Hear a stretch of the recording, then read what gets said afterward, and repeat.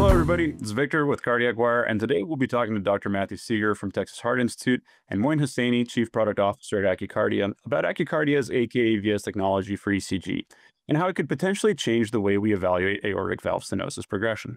With that, gentlemen, why don't you tell us a little bit about yourselves and how you came to work together?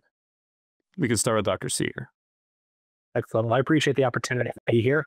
My background's in computer science. I've been a programmer for over 20 years now, tinkering from computers since an early age. I was a computer science undergraduate, master's in bioinformatics. I've continued to be a statistician and programmer ever since. And so that allowed me, through the serendipitous occasion, to meet the team from AccurKardia. And we've done some pretty cool things that I'm excited to talk to you about. And being a budding electrophysiologist, the intersection of AI and EKG seemed like a very natural relationship. And so been excited to talk about more of what we've done.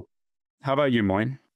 Hi, my name is Moin Hussaini. I'm the Chief Product Officer for AccurKardia. I've worked my entire career in the medical device industry in a variety of different roles, from embedded system software development in medical imaging to product management in medical imaging, critical care and structural heart, corporate strategy, and leading a business unit most recently before coming to AccurKardia. And here, this is my first foray into leading an early stage company and developing novel applications in the AI cardiology workspace. And we're really excited about the breakthrough things that we've been able to develop here in a short amount of time and soon, hopefully, bring to market.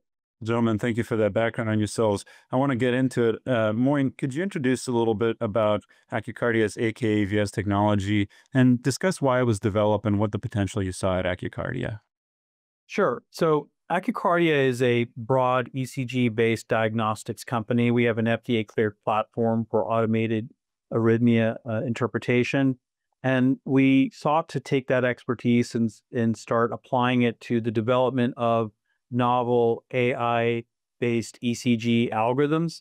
And our very first application was in aortic stenosis. We chose aortic valve stenosis for a number of different reasons. The first is for its burden on patients and the healthcare system. So it's a condition that has a high mortality rate. Mortality is as high as 50% within the first 2 to 3 years of onset of severe disease. Additionally, there is a good therapy available. So if we were to improve diagnosis, there is something that can be done about the condition. And then thirdly, do we bring something special to the table? And I think our topic here today addresses some of the unique things that our algorithm can do, not only in terms of detection, but also in terms of the tracking or staging of the disease, as well as informing the prognosis for patients. And I think that's a unique capability that we bring to the table. Well, Moin, thank you so much for that background for our audience. It's really rewarding to learn so much about AccurKardia and the technology you're developing. Pivoting a little bit away from the tech for now, Dr. Segar, I know you recently presented at ESC a study about AK-AVS. Could you tell us a little bit about it, why it was conducted, maybe tell us some of your more important results and what their broader interpretations could be? Yeah, absolutely. So thank you for the opportunity to talk about the study. So the idea behind the study came about because we know that the AK-AVS score and algorithm works well at diagnosing moderate to severe aortic stenosis. But taking a step back in the field in general, a lot of AI EKG studies have been done there and stopping there, just at diagnosis. We wanted to take it a step further and see, can this data be used in an additional capacity? So we took data from our TAVR registry. So we had about 2,200 patients that underwent TAVR at our institution. And we took every single EKG that the patient had leading up to TAVR. So this was over 10 years of data of EKGs leading up to TAVR. And we wanted to see, do the scores trend in a certain direction for different people? And so we let essentially the computer, we use a machine learning technique called clustering to identify groups of these people and see, do they have trends in similar directions? And what we found was yes, there were 3 main trends or clusters of people, some that were very low throughout the entire 10 years, some that were high for 10 years, and then an important group had this rapid progression about 2.5 years before TAVR. And so the importance is that we can see these trends before they manifest in severe aortic stenosis and need TAVR, but also it adds prognostic information. So how do we do that? So we looked at the gold standard, and that's in the US, the STS, Society of Thoracic Surgery risk score. In Europe, it's the Euroscore 2 risk score. When you add the cluster membership, so when you know which group the patient belongs and you add it to the established risk scores, we help improve the overall performance of those scores. Specifically, we help up-classify patients that would have been missed from a traditional risk score. So those that were deemed low by our traditional gold standard methods, adding AK-AVS membership to that risk score helped up-classify them into, hey, we should be paying more attention to these patients. They're more likely to have an adverse event, whether it's mortality, length of stay, or some sort of needing a pacemaker in the future. So that's the results in general. I think the important thing is that to put this in a broader context is we really accomplished three main goals. The first was showing, yes, the AK-AVS score does very well at diagnosing severe aortic stenosis, moderate to severe aortic stenosis. The second is we can add additional capability to these scores by looking at them before a critical event like a major surgery or procedure like TAVR. And this can manifest 2 to 4 years before the procedure takes place. And then finally, we add prognostic information. So we take additional established tools that we use to see if a patient's going to have a bad outcome. If we add the AI EKG on top of it, we can really help identify patients that we would have missed from traditional methods. Well, thank you for explaining that research. I mean, it makes it so important to understand why being able to adequately quantify this progression is so important. I'm curious, as a clinician, how do you currently assess disease progression in aortic stenosis patients who are, potential TAVR candidates? And what do you see AK's ECG technology contributing to this in the future? Yeah, that's a great question. So backing up a little bit, the first step is finding the patient to begin with. So as a cardiologist, we're referred patients that have valvular disease, but thinking it in broader spectrum, over 80% of patients start their medical journey in the primary care office. They don't come see a specialist on day one. So there's a lot of patients that have undiagnosed disease that are walking about, maybe having symptoms, but not being able to explain their symptoms. So one of the most common tests that are employed in the primary care office is a EKG. You're not going strict to a echocardiogram right off the bat. The 12-lead EKG is standard. And there's a lot of features on an EKG that can be missed or we don't even know about as cardiologists that an AI system can interpret. So having a system like AK-AVS that can pick up those nuances on an EKG that would otherwise have been missed to help triage them to a specialist like a cardiologist for further care is the first and foremost, the most important thing. So now you have the diagnosis. What do you do? Well, depending on the severity of the valvular disease, you need echocardiograms every 6 months to 2 years, depending on the severity. Well, that's burdensome. That's a cost on the healthcare system. That's an inconvenience to the patient having to go sit down for a 45-minute exam. You have to have a sonographer. You have to have a physician interpret it.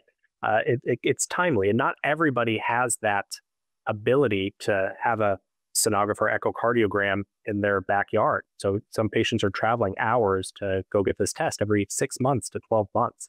So having a more non-invasive test like a 12-lead EKG could potentially provide additional screening and evidence and evaluation of progression that a routine echocardiogram could. I mean, it really does put into perspective how much this technology could change. I want to hear a little bit from Moin now. With what we've heard from Dr. Segar, we've heard a lot, obviously, about the clinical improvements. What are maybe some practical improvements we could see from implementing a technology like AccurKardia's AK-AVS algorithm? Yeah, absolutely. So a number of things. So first and foremost, as much as 50% of all cases of aortic stenosis are missed and until post-mortem. So that is a large number of patients that just fall through the cracks that could be saved Additionally, even for those patients, as Dr. Segar had alluded to, even for those patients that have their condition diagnosed but are not yet candidates for intervention, follow-up and surveillance of the condition can be difficult because as much as almost half of counties in the United States are missing a cardiologist, and similarly, access to an echocardiographer or to echocardiography is limited. So a technology like this would help significantly expand the reach and surveillance of for aortic stenosis. Additionally, by detecting the condition earlier, we can get referral to treatment earlier, which will lead to better outcomes.